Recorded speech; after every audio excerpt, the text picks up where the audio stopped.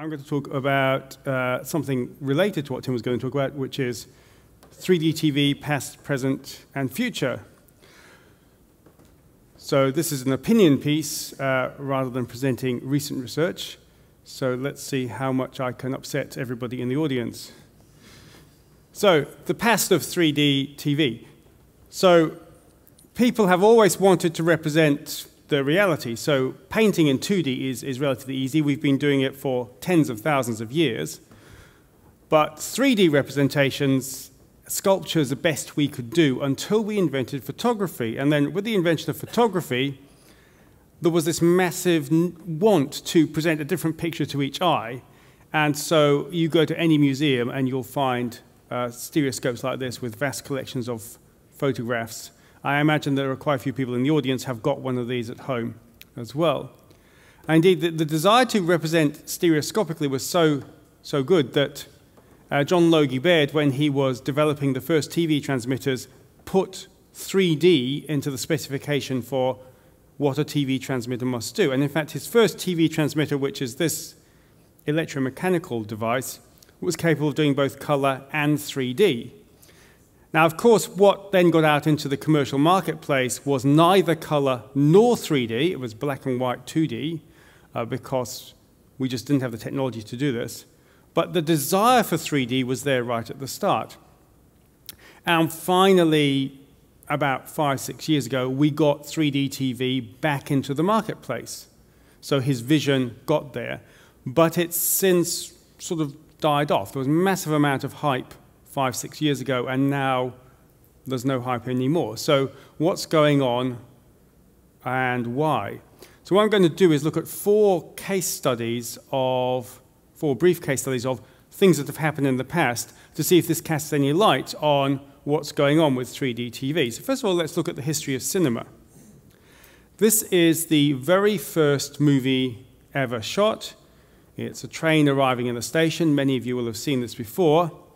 And this was an absolute marvel in 1895. Nobody had seen moving pictures before. This was amazing. People flocked to go see this. It's a fantastic gimmick, just utterly wonderful. People were wowed by this. The audience today is a bit more jaded. This is probably not very exciting to you. And it's interesting to see what this movie lacks. It's got no story, it's got no sound, it's not in color, it's not widescreen, and it's certainly not in 3D. And the gimmick very quickly wore off, and very quickly people realized if you want to keep people coming back to watching your movies, you have to have a story. So by 1903, we had story.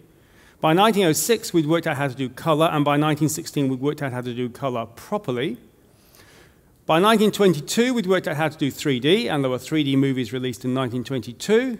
And sound didn't turn up till 1926. It turns out to be more difficult to do sound in the movies than it is to do 3D. And widescreen didn't actually turn up till 1953 because that's when TV took off and they needed some gimmick to get people back into the movie theaters. So for a modern movie, you need story. Nobody will go see a movie without a story. And sound seems to be super important to human beings.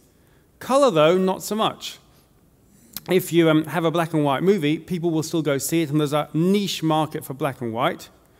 Widescreen you don't need. People are still quite happy to watch 4:3 aspect ratio things.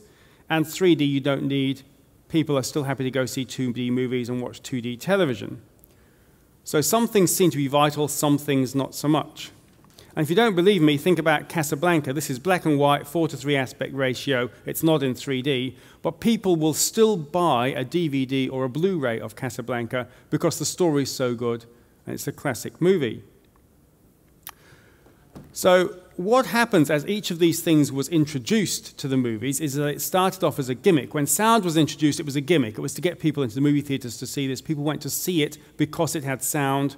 When color was introduced, it was completely overdone to get people in. And very slowly, the directors of movies learned how to use this as part of the process of telling a story, and eventually they just became part of the tool set. So if you go to any film school, they'll tell you how to use sound to tell the story, how to use color to emphasize the emotions in the story, and now how to use 3D to emphasize the emotive content of the story you're telling.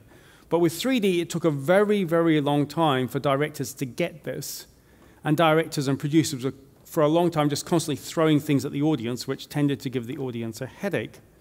But we finally got there. We now know how to do 3D properly as part of our storytelling toolset. And I think the watershed on this was 2009 with Up and Avatar, where professional stereographers actually had complete stereoscopic storyboards of how you use 3D to emphasize the emotive content of the story you were telling. Because when it comes down to it, you go see a movie not because it's got a gimmick like 3D or sound or color, but because of believable characters, a great story, and a compelling world in which this is all set. And people who make movies know that these are the three things you need. And then all the other stuff, the music and the sound, and whether it's how well it's lit and how you do the framing and the 3D, are part of the way you tell the story. And we're now there that we can do this with 3D. So the second case study is color TV. So it does the introduction of color television, tell us anything about how 3D TV penetration into the market will go. So here what we have is, on the blue line is the percentage of US households with a monochrome TV.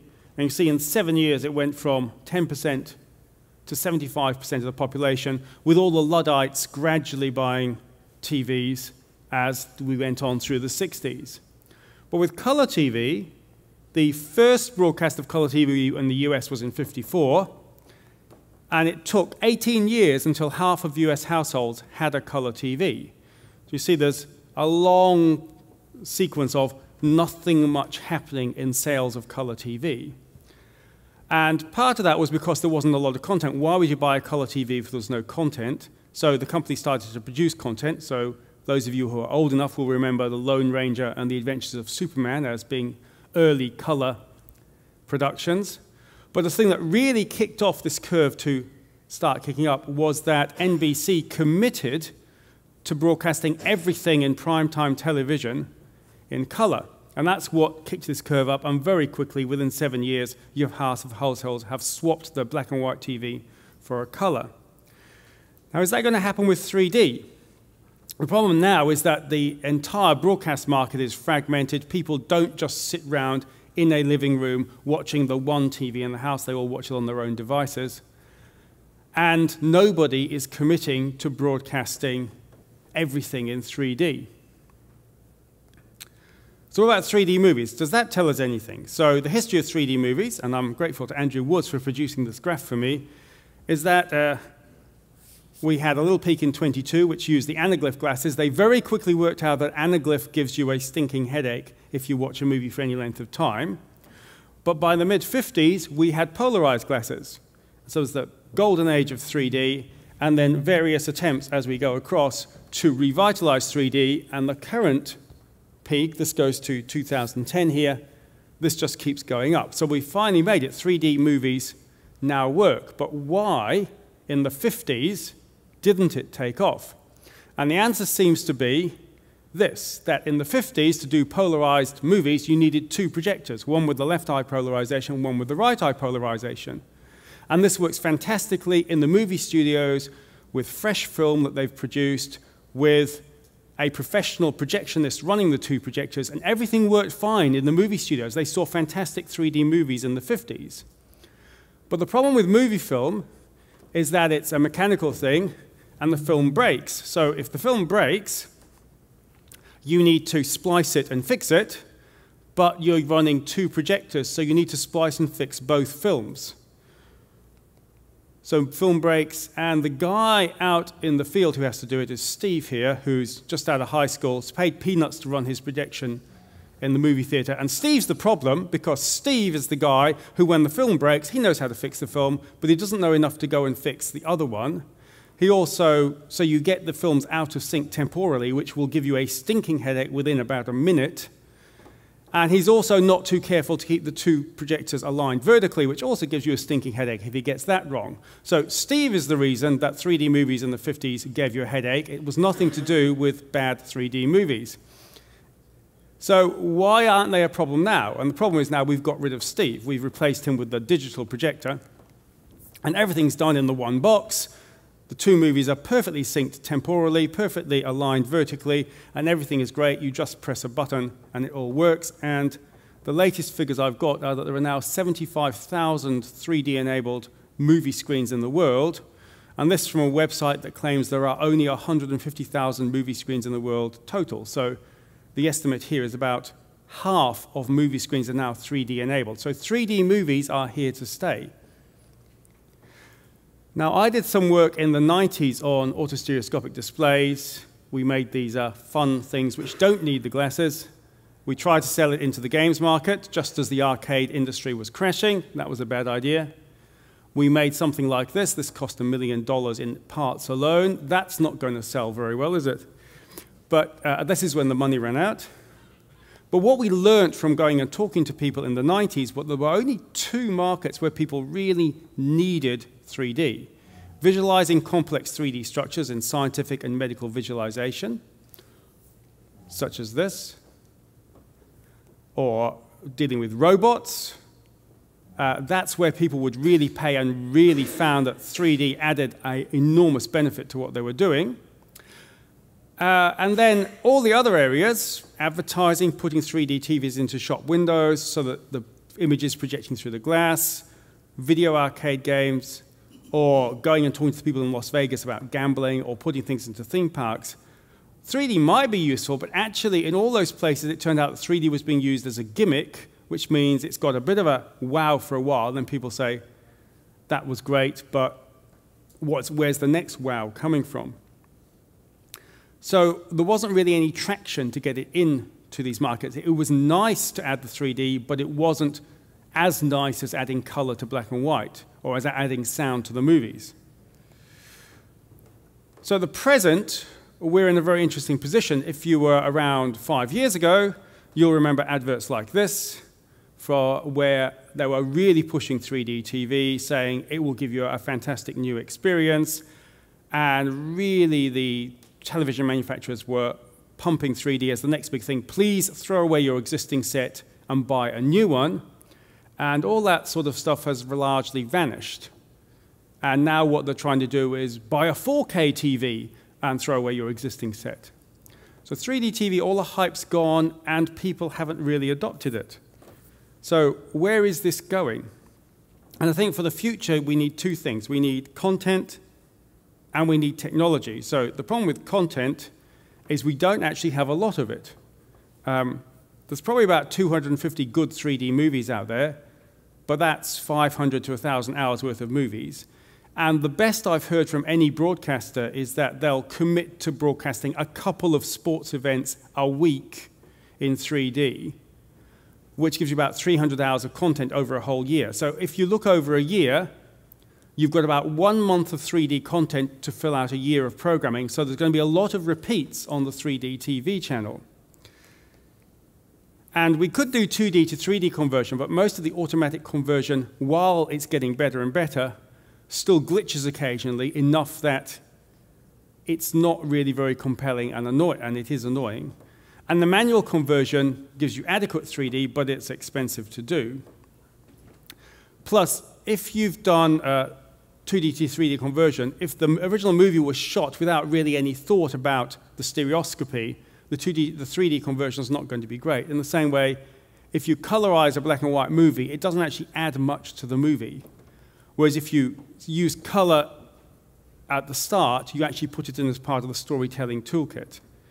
And many of you will remember that Clash of the Titans, which was released shortly after Avatar, had its 3D production done in post-production, and it was awful. I mean, I'm not saying the movie itself was great, but what happened here is you had this massive monster which looked really awe-inspiring on a 2D screen, but when they converted it to 3D, it looked like a little model monster coming out of the water. So doing 3D in post while it's possible is not as good as doing 3D from the beginning. So where are we going to get this content from? Well, we can tell good stories, and that's very expensive to do. We can do sports, but we need something where the 3D actually adds value. Now, the rugby line-out is somewhere where 3D adds value, because you can see much more clearly in 3D whether the guy's going to catch the ball or not. But if you think about the audience in this stadium, most of the audience are over 20 meters away from the action, and the stereoscopy is not great. So you actually can really enjoy a good game of football without needing 3D vision.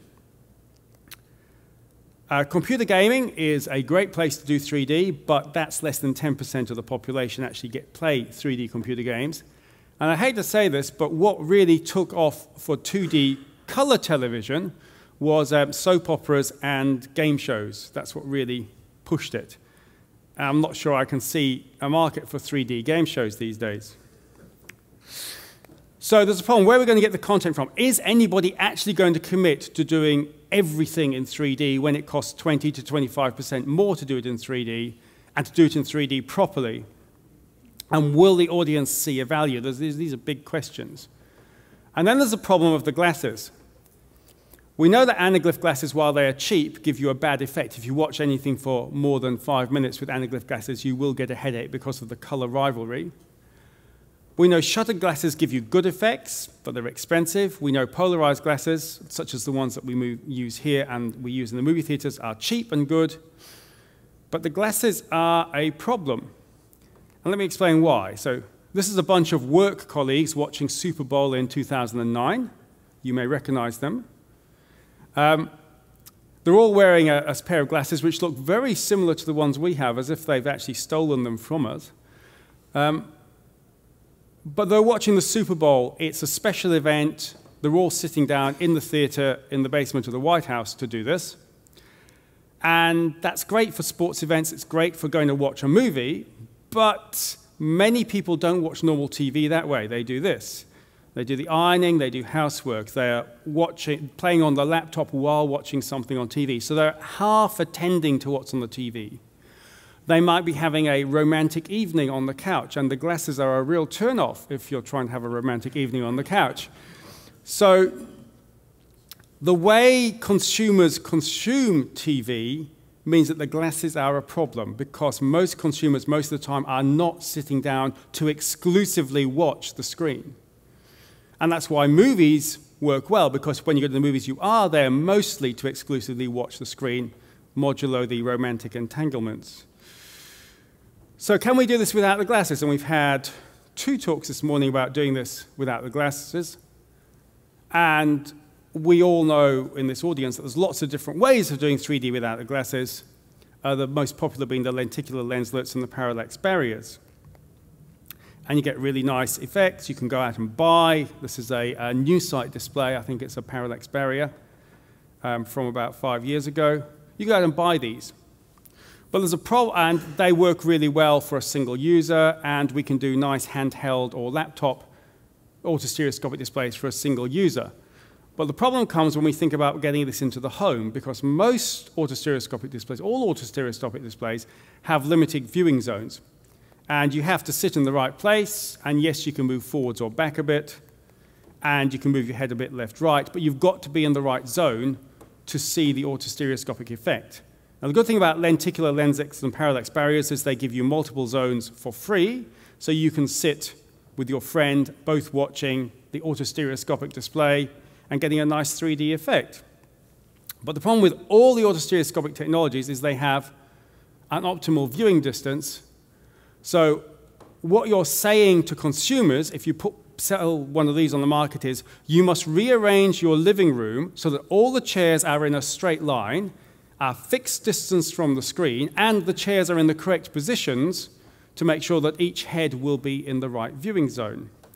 Now, this isn't a new idea. 15 years ago, one of the big Japanese manufacturers actually started producing something like this, where you had a very large screen like this one, and then you had 7 chairs bolted to the floor with headrests so that the audience could sit and have their heads in the right position.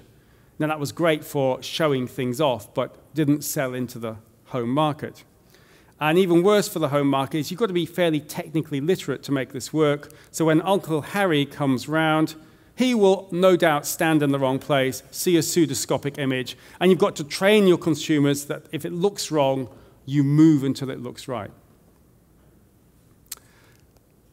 So where do we go next? Are VR headsets the right thing to do? There's lots of hype around VR at the moment. It's going to take off. But this is even worse than wearing the glasses if you want a romantic evening.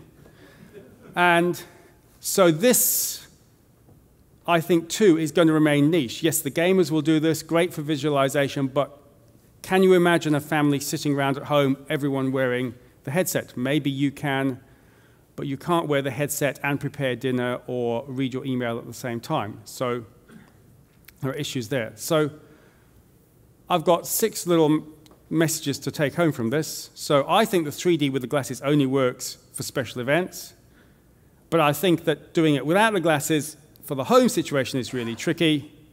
If you're going to do it with glasses, they've got to be cheap and robust and replaceable. You don't want to have a $100 set of glasses broken when your teenage son sits on them.